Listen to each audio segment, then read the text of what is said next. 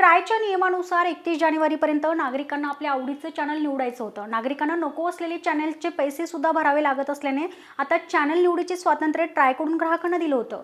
त्यानुसार ग्राहकांना आपल्या आवडीचं चॅनल निवडायचं होतं, परंतु ज्या ग्राहकांनी आपल्या आवडीचं चॅनल निवडलं त्या ग्राहकांची टीव्ही सध्या बंद असल्याचं पाहायला मिळालंय। ट्रायने चॅनल निवडीचा अधिकार आता ग्राहकांना दिला आहे। जेवढे चॅनल नागरिकांनी निवडले आहेत तेवढ्याच चॅनलचे पैसे आता भरायचे आहेत। 31 डिसेंबरपर्यंत चॅनल निवडण्यासाठी मुदत देण्यात आली होती। त्याप्रमाणे ज्याने आपल्या आवडीचे चॅनल निवडले त्यातील काहींचे सर्वच चॅनल बंद झाले आहेत, तर ज्याने अद्याप आवडीचे चॅनल निवडले नाहीत त्यांचे टीव्ही त्यांच्या पूर्वीच्या पॅकनुसार सुरू आहेत। त्यामुळे आवडीचे चॅनल नियमानुसार निवडल्यानंतरही टीव्ही बंद झाल्याने नागरिकांना मनस्ताप सहन करावा लागत आहे। यातील काही नागरिकांनी कस्टमर केअरला विचारणा केल्यानंतर पुढील 48 तास त्यांचे टीव्ही बंद राहतील असे सांगण्यात आले।